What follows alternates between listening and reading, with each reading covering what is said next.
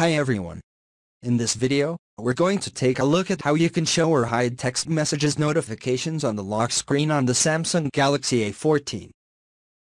On the home screen, open up the Text Messages app. In here, tap on the Option key. And from the pop-up, select Settings. In Settings page, tap on Notifications. And then go down, and tap on Notification Categories. Then tap on Incoming Messages. Now go down, and tap on Lock Screen. Next, if you want to hide the notifications, if you don't want to show it on the lock screen, you choose Don't Show Notifications.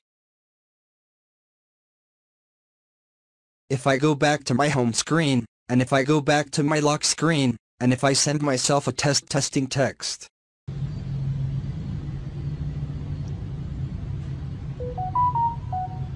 you can hear that the phone will receive an alert for a new text message. However, if I go to my lock screen, it doesn't show any notifications.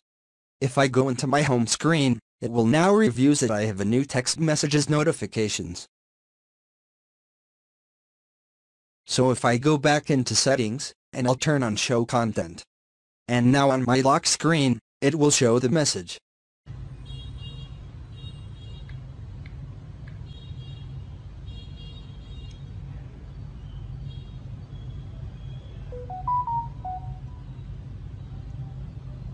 And you can see here on the lock screen, I have a new notification for my text messaging app.